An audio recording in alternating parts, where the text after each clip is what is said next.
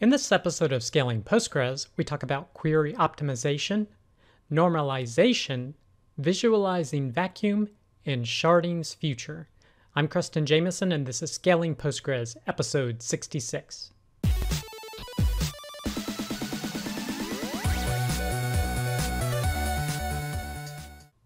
All right, I hope you're having a great week. Our first piece of content is that PostgreSQL 12 Beta 1 is released, so you can download it now and try it out. The link is in the Postgres news, and it goes over all the different feature highlights. I'm not going to go into depth of all of these because we've mentioned some of these different features in previous episodes, but talking about index performance, functionality, and management, mainly with regard to management, the re-index operation that can be done concurrently, that's pretty huge. And also some performance and efficiency gains for different indexes is good.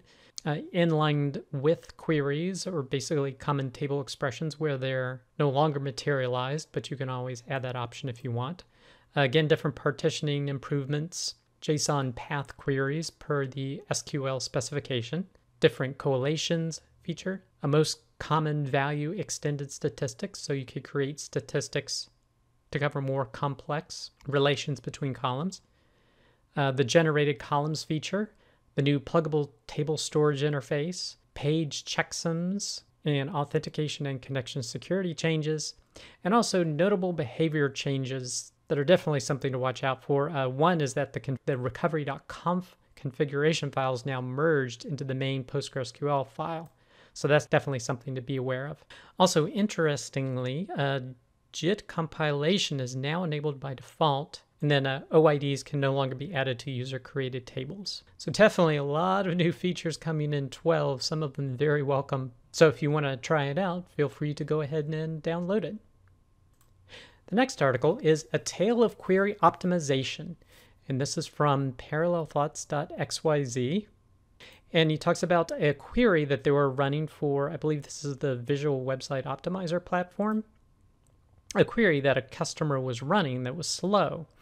And he looked at the investigation. This is what the query looked like, and they actually have tables per account, so it wasn't another customer. And they were trying to figure out why it was taking so long to run.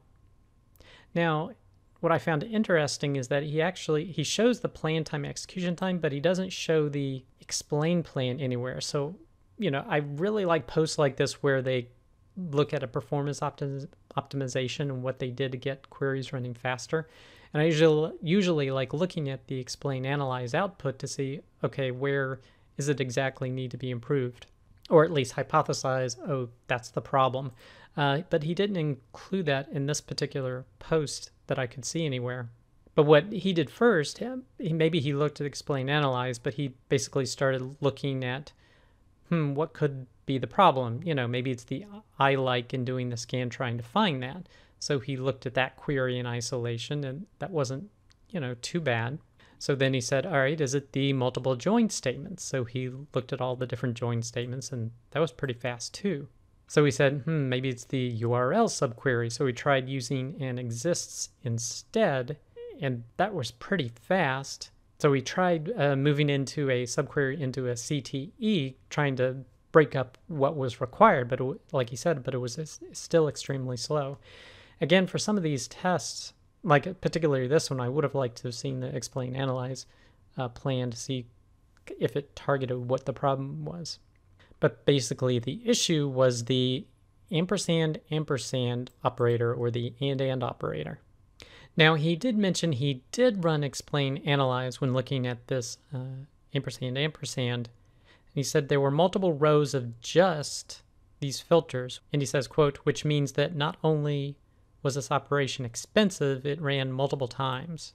So he basically did the problem in isolation and just did this select queries to actually pull out the data himself to be able to do the compare and then unnest what was there.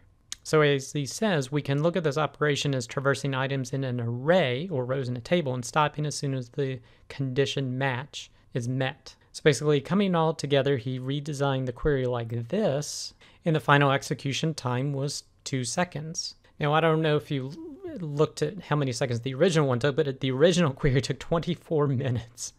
So this new one taking 2 seconds is a huge advantage. So I think there are definitely some insights to gain, and if you want to look into this post to more depth, I definitely encourage you to check it out. The next post is how I decimated Postgres response times for my SaaS. And this is from the blog.checklyhq.com.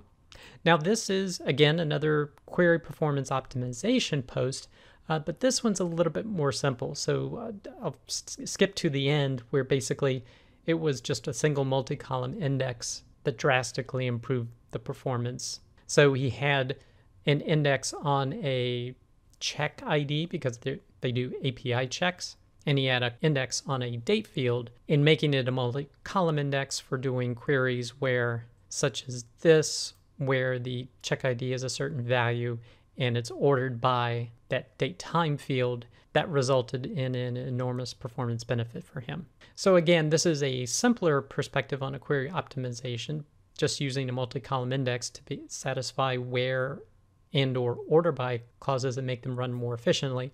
But if you're interested, definitely a blog post to check out. The next post is optimizing your app by understanding your Postgres database. And this is from, actually, he's from Citus Data, and this was a presentation given at RailsConf. And this is part of the Confreaks YouTube channel.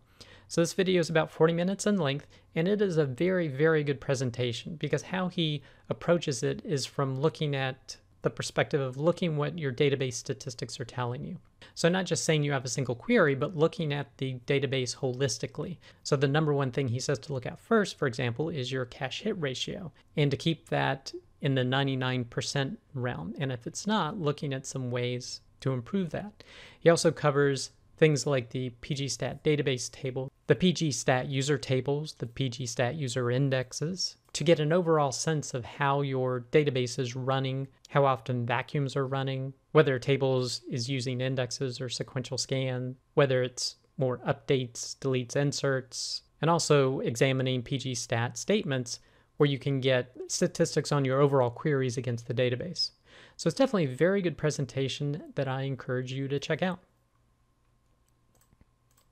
The next post is Normalize to save space. So this is from Luca Ferrari at fluca1978.github.io. And he basically looks toward normalization as a way to save space. So he says, I don't tend to over-normalize data ahead of design. So he had this case where he had this name that existed on essentially a statistics table, or I should say a sensor table, that was also located in another one. So he decided to normalize it and remove the name from that table. And of course, when he did that, he went from an overall database size of 13 gigabytes, not huge, but down to essentially 9 gigabytes. So it's just a short little post demonstrating how when you practice normalization, you can actually decrease the amount of data your database contains. The next post is visualizing PostgreSQL vacuum progress. And this is from Dave Chaco's blog at dtrace.org.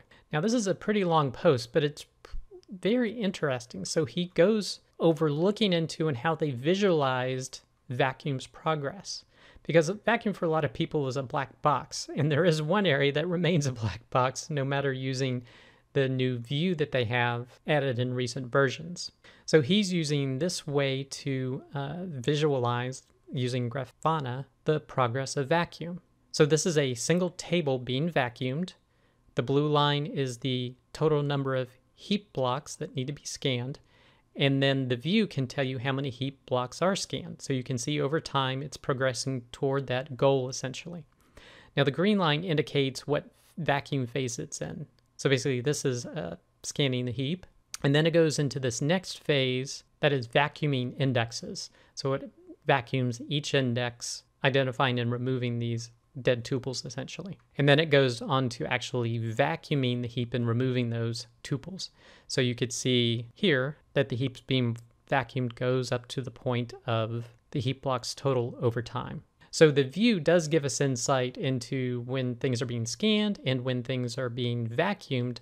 But this middle part here, the vacuuming indexes, we have essentially no idea what's going on. Now with a manual vacuum, you can do it in a verbose mode, and it will tell you each index as it's happening. So you can get some insight in here, but it's not contained within the PgStat vacuum progress view. Now this is an interesting visualization, and throughout this post he talks all about how vacuum operates. So again, this is another great post I suggest you check out. But going back here to multiple index scans, so if there's a case where your maintenance work mem is not high enough, it actually has to do multiple index scans to vacuum up all the tuples. Now this complex graph kind of explains this, where it goes through the phase of scanning the heap, doing the index scans, vacuuming the heap, but then it must go back into scanning the heap again because maintenance work memory wasn't sufficiently sized to be able to hold everything that need to be vacuumed in memory. So it must basically do a second pass of doing everything again. So definitely a message to make sure your maintenance work memory is sufficiently sized. So if you're having large vacuums, maybe you want to look into this type of visualization process to know what's going on and know how many times you're essentially doing a vacuum, like this demonstrates here, where you had to essentially vacuum twice because maintenance work memory wasn't sufficiently set. Now he does provide this view here showing their vacuum progress layout in Grafana. So again, I find this super interesting, and he goes over a lot of depth explaining how things are working. So if you want more insight into your vacuum process, and even just to know a little bit more about it, definitely a blog post I suggest checking out. The next post is Introducing PG Auto Failover, a high availability and automated failover Postgres extension. And this is from citusdata.com blog. Now, in a previous episode, I believe it was episode 63, I mentioned PG Auto Failover. It was from the Microsoft blog that was announcing it. And this one, again, is making an announcement on this blog. And it goes over a good introduction about how there exists a monitor, which is a Postgres database itself with the auto failover extension. And it basically registers and checks the health of the different active Postgres nodes. So it basically is a self-contained high availability solution. Or I shouldn't say self-contained, but this one open source project is a high availability Postgres solution. And then you register each Postgres node with the monitor, and the monitor itself basically manages these Postgres instances for you. And if it notices that one goes down, it switches the traffic to a new one. And it goes over in depth about how it works. It has a good flow chart here of their finite state machine, and even goes to exactly what commands you need to run to make it work.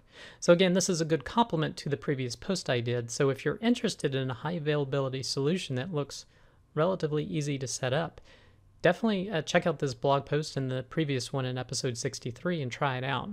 I'm actually going to be looking into this myself because I do find it pretty interesting and wonder how easy it will be to set it up for perhaps some of my systems.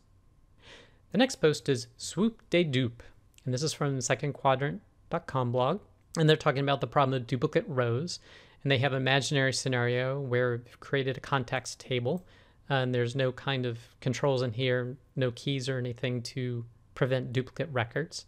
Let's say you use a copy to copy multiple times because there's issues. It's supposed to have 26 records, but it has 104. And here they use the solution of first creating a primary key as a serial type, and then they use a window function using a row number over and partition by different columns to look for duplicate names, and then do a delete statement from this query where the row number is greater than 1. So eliminate, for example, where the row number is 2 and 3, anything more than 1, eliminate these 2 rows, keeping this one. So this is one solution you can use to remove duplicate data from your tables. The next post is The Future of Postgres Sharding by Bruce Momjian. This is from momjian.us. And again, this is something that's coming in the future, and it's Postgres slowly moving towards having sharding built in. And he talks about scaling up, scaling out, and talking about sharding and kind of what exists today, where essentially relying on a Postgres foreign data wrapper, you can send data to multiple foreign servers, is what they're called. And you can push down, again with the most recent version of now 11, different types of aggregates to the server.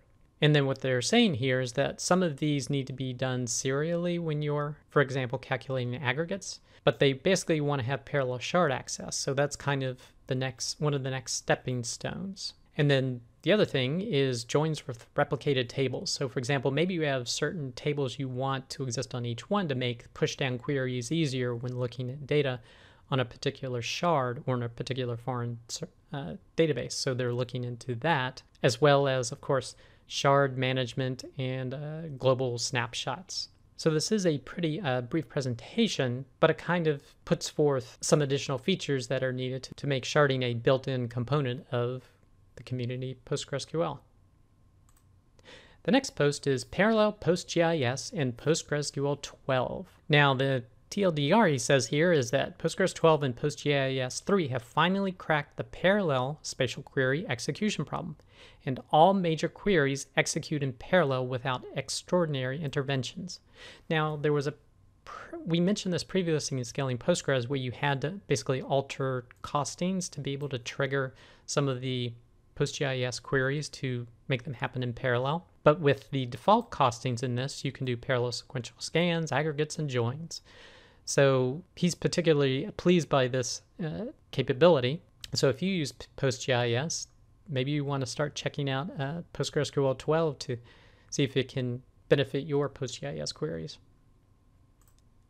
The next post, deploying active-active PostgreSQL on Kubernetes. And this post is using symmetric DS, which I believe is a type of doing a master-master type PostgreSQL database using a trigger-based replication system. So if you're wanting to use Kubernetes with PostgreSQL, definitely a blog post to check out. That does it for this episode of Scaling Postgres. You can get links to all the content mentioned in the show notes. Be sure to head over to scalingpostgres.com, where you can sign up to receive weekly notifications of each episode, or you could subscribe via YouTube or iTunes. Thanks.